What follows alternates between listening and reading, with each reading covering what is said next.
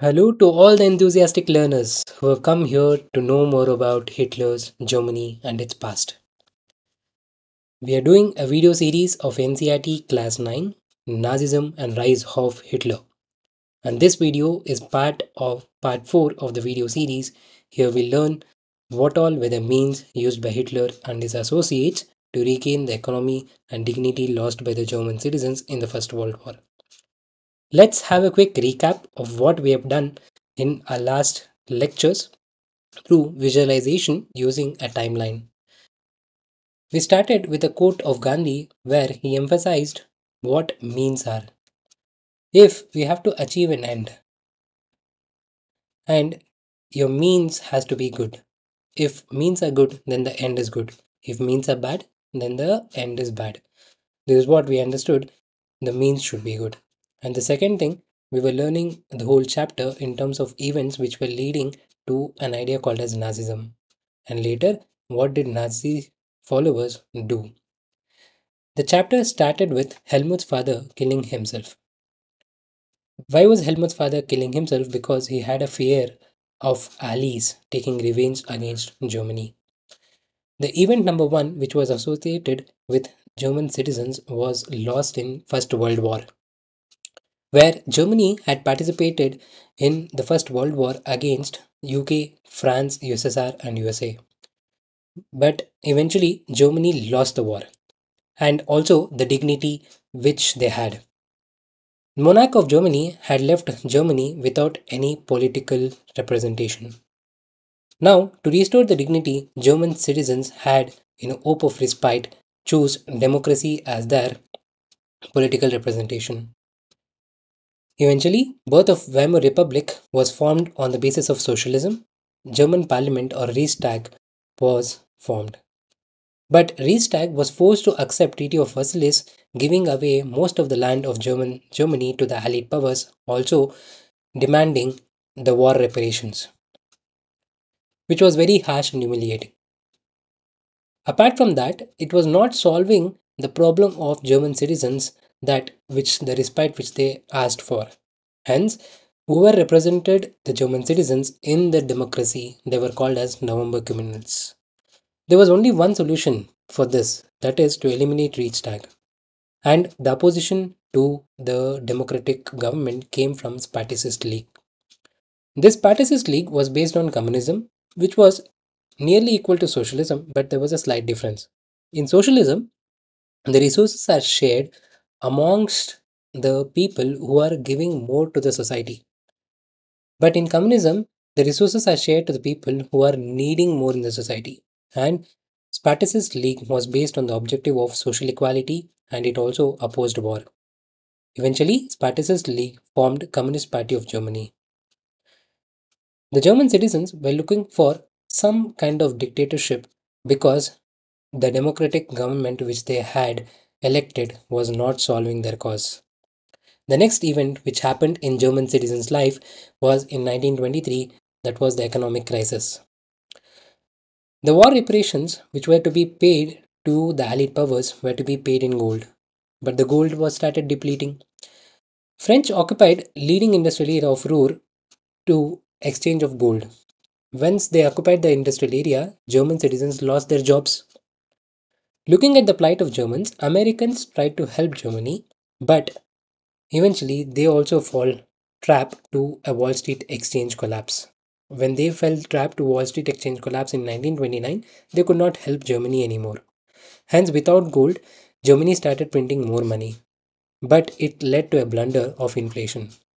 The employers were in a fear of proletarianization, and the only solution was to provide employment. Who is going to give this employment? Who is going to eliminate Reichstag? And who is going to restore this dignity? All this were the questions which were running in the German citizens' mind. And the event 4 was the defects in Constitution of Weimar Republic, where there was only proportional representation with no majority solving the utilitarian cause. The second reason was Article 48, which gave the president the power to impose emergency and which suspended civil rights and rule by decree, which was against the principles of democracy. In the same period of time, with the associated events, there was one person who was looking closely what is happening. That was Hitler, who was born in 1889.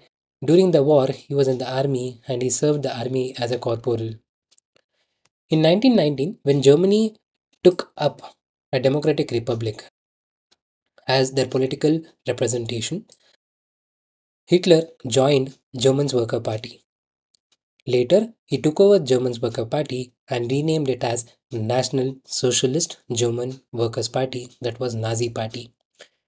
Being the principle of socialist, Hitler was against communist. What were the two reasons why Hitler was against communists is they advocated resources to be distributed to the needy, and the second was they did not want war. But Hitler, who lost the war fighting for Germany, wanted to take back his revenge against France, against UK, against USSR, as well as USA. Now, the second event which was linking in Hitler is the economic crisis, which was happening in 1923. The same event is giving problem to Hitler. Now, once losing the war, Hitler is already hurt, and with so much of unemployment around him, he is not able to keep quiet, and hence he planned to take over the whole government by attacking the democracy, by attacking the Reichstag, by attacking the parliament itself.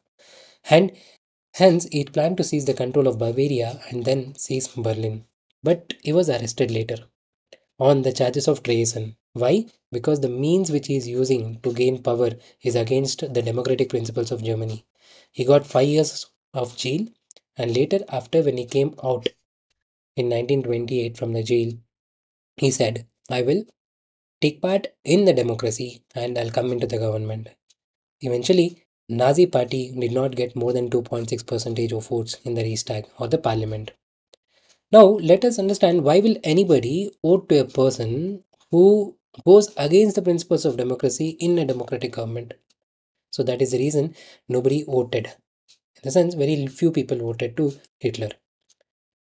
But Hitler's good luck changed in 1929 because of the Wall Street Exchange, which was collapsed in America. Germany was leading into more inflationary problems and unemployment was increasing. Now the German citizens have no jobs and the government is not helping the German citizens. Even though they're trying to help, they're not able to help because given the economic condition.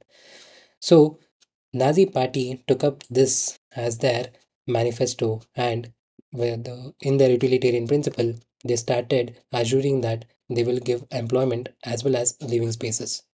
Now we have to understand who does not want employment. Everybody needs a good job, everybody needs a good home to live their life. Eventually, the Nazi party used mass mobilization techniques and they showed Hitler as a god.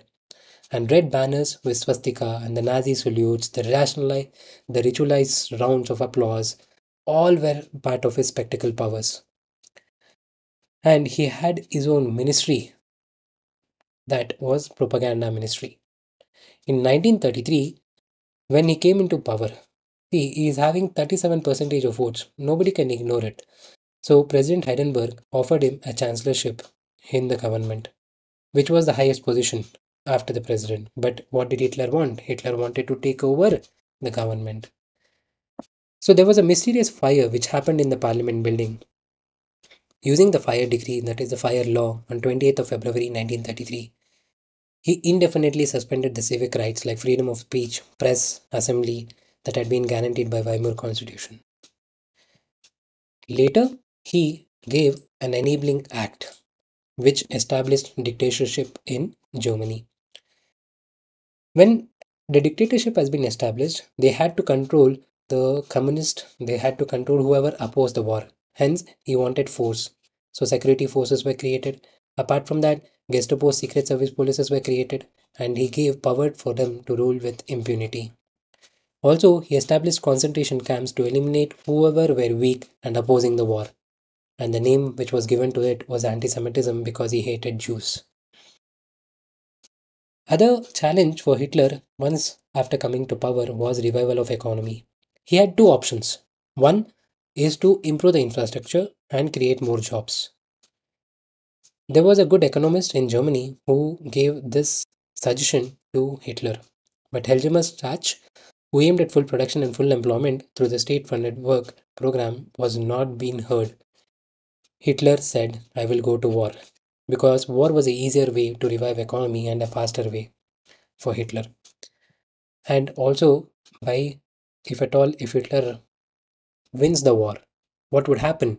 The dignity which was lost by the German citizens will be restored. And hence, Hitler chose war.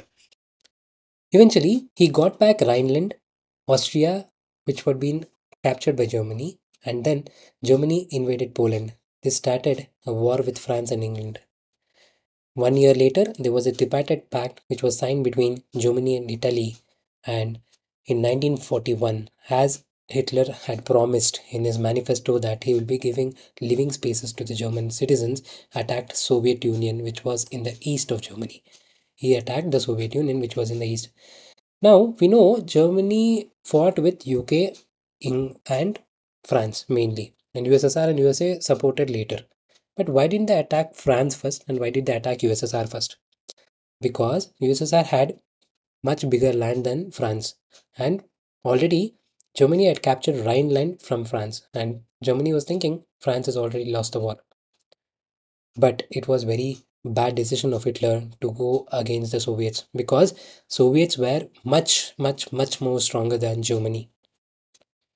And hence, in 1945, when Japan extended its support to Hitler and bombed the US bases at Pearl Harbor, US entered the Second World War and the war ended in May 1945 with Hitler's defeat and US dropping the atomic bomb on Hiroshima and Nagasaki in Japan. So in today's lecture, what we're gonna see is what were the methods used by Hitler to establish his control in in a democratic country and how did he become dictator and what were the things which he did to change the culture of Germany. So here we're seeing how did Nazis view the world as? What was Hitler's view about the whole world and what did he perceive world as? Hitler's view was a view of Darwin's socialism or social Darwinism. He says, for the earth, it is not allowed to anyone, nor it is presented to anyone as a gift. It is awarded by providence to the people in their hearts have the courage to conquer it, the strength to preserve it, and the industry to put it to the plow. The primary right of this world is the right to life, and so far as one possesses the strength for this. Hence, on the basis of the right, a vigorous nation will always find an adapting its territory to the population size. This is what Hitler is saying. Hitler is saying, whoever are courageous enough to conquer a state will preserve it and they will use it. Meaning, he is applying Darwin's theory of survival of the fittest to human race. Based on this principle, what all crimes did Hitler do? That is what we are going to see in this chapter and this in lecture. The crimes that Nazis committed were linked with the system of belief and set of practices. Nazi ideology was synonymous with Hitler's worldview. According to this, there was no equality between people, but only a racial hierarchy was there. In this view, blonde, blue eyed Nordic German Aryans were at the top, while Jews were located at the lowest rung. They came to be regarded as anti race, the arch enemies of Aryans. All colored people were placed in between depending upon the external features. So he says only Nordic German Aryans are top, and all the other species, all the other kind of race people are low. Hitler's racism borrowed from the thinkers like Charles Darwin and Herbert Spencer. Darwin was a natural scientist who tried to explain the creation of plants and animals through concept of evolution and natural selection. Herbert Spencer later added the idea of survival of the fittest. According to this idea, only the species survived on Earth that could adapt themselves to the changing climatic conditions. We should bear in mind that Darwin never advocated human intervention in what he thought was a purely natural process of selection. However, his idea was used by racist thinkers and politicians to justify the imperial rule over the conquered people. The Nazi government was simple: the strongest race would survive and the weakest ones would perish. The Aryan race was finest. It had to retain purity, become stronger, and dominate the world. So, this is what Hitler is saying. Hitler is believing in what? He is believing in social Darwinism, wherein he believes that Aryan race is the strongest and all the other race are to be ended. So, other aspects of Hitler's ideology related to geopolitical concept of Lebensraum or living space. He believed that new territories had to be acquired for settlement. This would enhance the area of the mother country while enabling the settlers on the new land to retain the intimate link with the place of origin. This would also enhance the material resources and the power of German nation. He's thinking state is like an organism. Organism, whenever it eats more, whenever it is reproducing, it needs more space. It needs more space. When say a person gets married, he'll have their children and their children needs more space and their children will need more space, and hence a state is acting as an organism according to Hitler intended to extend German boundary by moving eastward to concentrate all the Germans geographically in one place. Poland became the laboratory for his experimentation. Second thing, what did he do? He started to establish a racial state. Once in power, Nazis quickly began to implement the dream of creating an exclusive racial community of pure Germans by physically eliminating all those who were seen as undesirable and in an extended empire. As I said to you, when anybody is going to war, if the war soldiers are weaker, then I'll also die. If say I'm going to a war, if my partner is weaker and is not able to give me the support, even I'll die. This is what the idea of Hitler is, right? So Nazi wanted only a society of pure and healthy Nordic Aryans. They alone were considered desirable. Only they were seen as worthy of prospering and multiplying against all the others who were classed as undesirables. This meant that even those Germans who were seen as impure and abnormal had no right to exist in Nazi Germany. Under euthanasia program, Helmut's father, along with other Nazi officials, had condemned to death many Germans who were considered mentally or physically unfit. This is what I was explaining. Jews were not the only community classified as undesirable. There were others. Many gypsies, black living in Nazi Germany, were considered as racial inferiors who threatened the biological purity of superior Aryan race. They were widely persecuted, and even the Russians and Poles are the people who are living in Poland, were considered subhuman, hence the undeserving of any humanity. When German occupied Poland, parts of Russia captured civilians were forced to work as slave laborers. Many of them died simply through hard work and starvation. Jews remained the worst sufferers in Nazi Germany. Why did Nazi hate Jews so much? Because Nazi hatred of Jews had precursor to the traditional Christian hostility towards Jews. They had been stereotyped as killers of Christ and usurers. See, Jews were considered the people, the ancestors of the Jews were the people who killed Christ. This is what the Christians believe. But what Hitler is doing, he is charging all the Jews for a mistake which has been done by few people of Jewish community. That was wrong. The other thing is Jews are viewed as money lenders. Now, what is the work of money lender? He gives money so that some people will do business and gives them back the interest. A community of people, they are doing this business, right? What is wrong in this? But in 1923, when the economic crisis happened, Jews were the people who were most affluent, right? So that is the reason Hitler developed hatred towards them. And Jews were barred from owning land and they survived mainly through trade and money lending. They lived in separate markets, marked areas called as ghettos. Ghettos were the places where they were living. They are often persecuted through periodic organized violence and expulsion from the land. However, Hitler's hatred of Jews was based on pseudoscientific theories of race. Pseudoscientific is it's not proven scientific theory of race, which held the conversion was no solution to Jewish problem. It could be solved only through elimination. Now Hitler is saying if you convert from Jewish to any other community, it would not be a solution. Killing them, eliminating Jews from the entire German territory is the only solution, is what he is proposing. From 1933 to 1938, Nazis terrorized, pauperized, segregated the Jews, compelling them to leave the country. So they were terrorizing. Pauperizing is they're taking away all the prospects of earning money. And segregated the Jews, compelling them to leave the country. The next phase in 1939 to 1945 aimed at concentrating them in certain areas, eventually killing them in gas chambers in Poland. The next one is what is a racial utopia?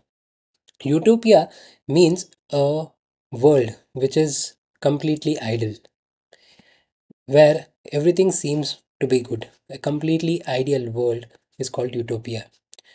Under the shadow of war, Nazis proceeded to realize their murderous racial ideal, genocide, and war became two-sided of this. Occupied Poland was divided up. Much of northwestern Poland was annexed to Germany. Poles were forced to leave their homes and properties behind to be occupied by ethnic Germans brought in from occupied Europe. Poles were then herded like cattle in the other parts called general government, the destination for all the undesirables of the empire. So, what are they doing? Capturing Poland, they are throwing out the Polish people from there. Members of Polish intelligentsia were murdered in large numbers in order to keep the entire people intellectually and spiritually servile. Now, what happens is, if say somebody is questioning the action of the government, if the government is having good intention, then they will give back the reasons. If the government is not having good intention, what will they do? Whoever is questioning the actions of the government will be put into jail, or they want to eliminate them, matlab kill them, right? So Polish children who looked like Aryans were forcibly snatched from their mothers and examined by the race expert. If they passed the race test, they were raised in German families. If not, they were deposited in orphanages where most perished.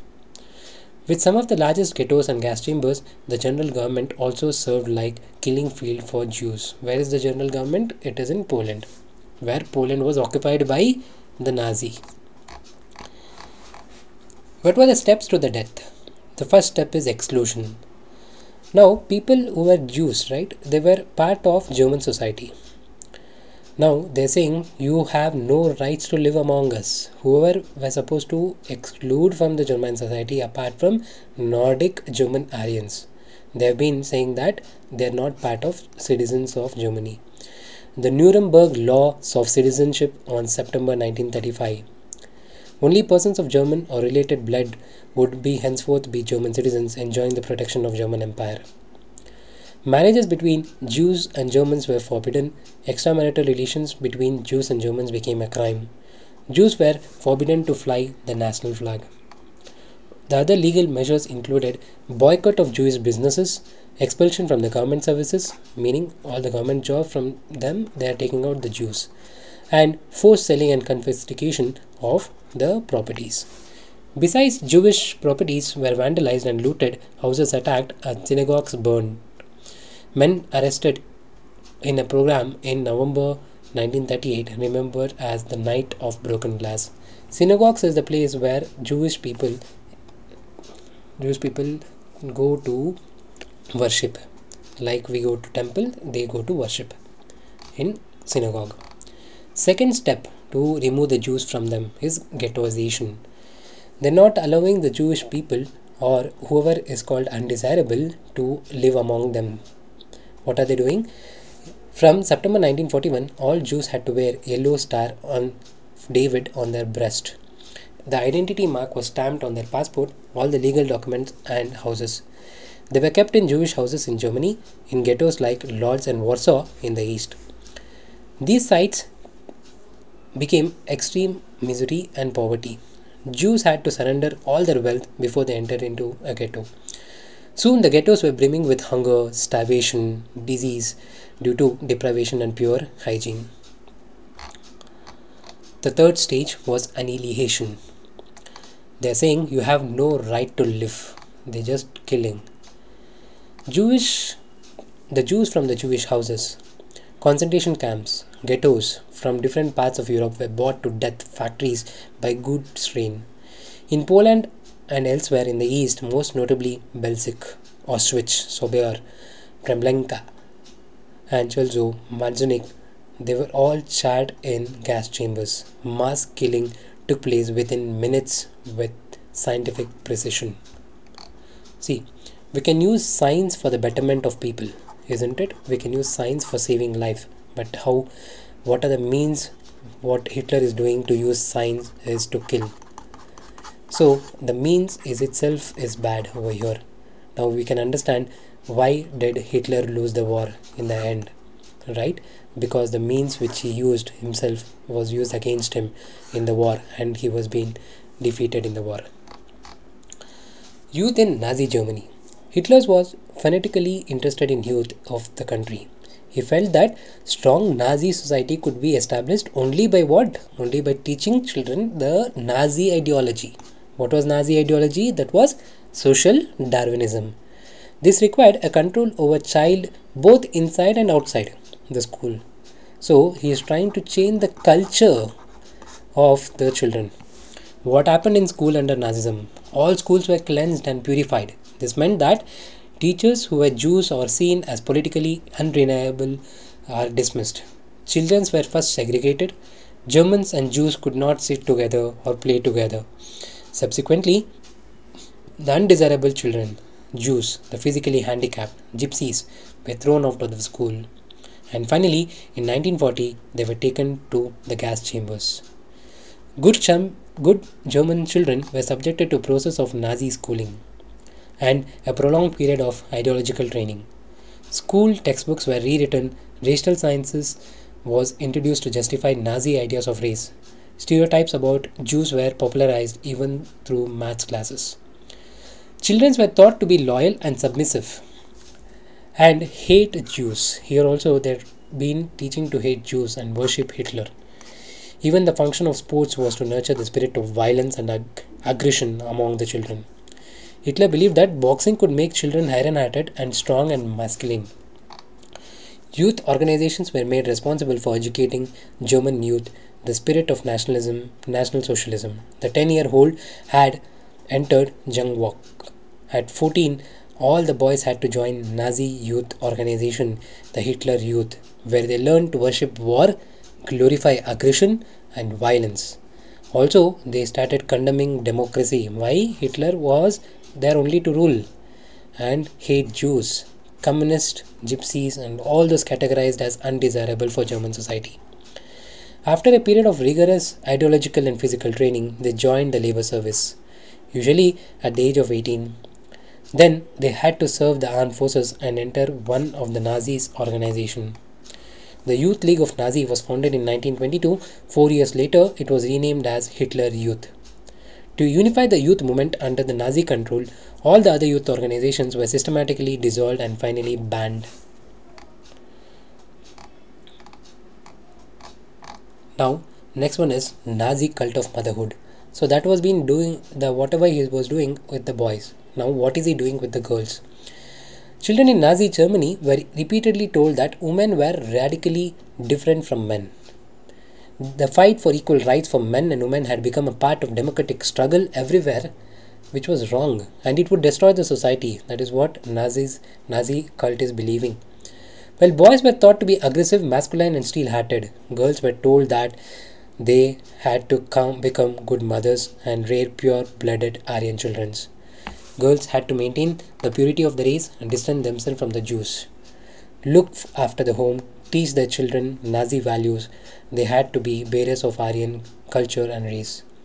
In 1933, Hitler said, "In my state, mothers are most important citizens." But in Nazi Germany, all mothers were not treated equally. Women who wore racially undesirable children were punished. See, why will women choose a kid? Correct? Women whoever was born in the room, they will accept them as a kid. Is it the mistake of the woman who is bearing an undesirable child according to Hitler? No, but she's been treated badly. Those who produced racially desirable children were awarded. They were given favored treatment in hospital and were also entitled to concessions in the shops on theatre tickets, railway fares. To encourage women to produce more children, honor crosses were awarded. Like we get na first prize, second prize, third prize. Same way, the bronze cross was given for 4 children, silver for 6, gold for 8 or more. All Aryan women who deviated from prescribed code of conduct were publicly condemned, meaning whoever is going against the Aryan theory or Nazism's theory, they are publicly condemned and severely punished. Those who maintained contact with Jews, Poles, Russians were paraded through the town with shaved heads, blackened face, placards hanging around their necks, announcing, "I have sullied the honor of the nation." If at all, if anybody is contacting Jews, Poles, and Russians, they are saying they are cheaters. Many received jail sentence and lost civic honors, as well as their husbands and families for the criminal offense. Now, next is art of propaganda. How did Nazi party give all the propaganda? Propaganda is they are giving advertisements. Nazi regime used language and media with very much care and often to a great effect. The term they coined to describe these various practices are not only deceptive. Deceptive is which is going away from the truth. They are chilling. Nazis never used the word kill or murder in their official communications. What did they use then? They started using mass killings as special treatment, final solution for Jews, and euthanasia for disabled, selection, disinfection. See, such good words they're using. They're not using words kill or murder. Evacuation meant deporting people to gas chambers. Do you know what gas chambers were called? They were called disinfection areas where people were killed, and they looked like bathrooms equipped with fake shower heads. Media was carefully used to win the support for the regime and popularized its worldview. Nazi ideas were spread through visual images, films, radios, posters, catchy slogans, leaflets. In the poster, group identified as enemies of Germany were stereotyped, mocked, abused, described as evil. Socialist liberals were represented as weak and degenerate. They were attacked in malicious foreign agents. Propaganda films were made to create hatred for Jews. The most infamous film, The Eternal Jew, The Orthodox Jew, were stereotyped and marked. They were shown with flowing beards, wearing kaftans, whereas in reality it was very difficult to distinguish German Jews by their outward appearance because they were highly assimilated community, meaning Jews you could not say by seeing that these are Jews. They are already in the community, they are inside the Germany. They were referred to as vermins. Vermins is the the insects which are not needed, like snakes and all, right? So that vermins, poisonous people, rats, pest. Their movements were compared to that of rodents. Nazism worked on the minds of the people, tapped their emotions, turned their hatred and anger to those who marked as undesirables. Look how carefully Nazis are changing the culture. Now this can be done in any country. Now in any democracy, suppose say in a country which is highly diverse, if one particular group of people have been persecuted and they have been removed from the country, how would they feel? By being a Jewish person, if at all, if we empathize with them, then how would we feel? That is what is Nazi government is doing. Now the means which they are using is against the humanity. The means which they are using here is against humanity. That is why even Gandhi wrote a letter to Hitler asking him to stop all this. But Hitler was Hitler. He doesn't listen to any person. Nazi made equal efforts to appeal to all different sections of population. They sought to win their support by suggesting that Nazis alone could solve all their problems. So all the people are believing only Nazi is going to solve the problems. Now, here we see even the farmers are supporting Hitler. Why? Because they're against the American capitalism and they're against the Marxist Bolshevism, that is communism. What were ordinary people and what were the crimes against humanity and how did Nazism treat them? How did common people react to Nazism?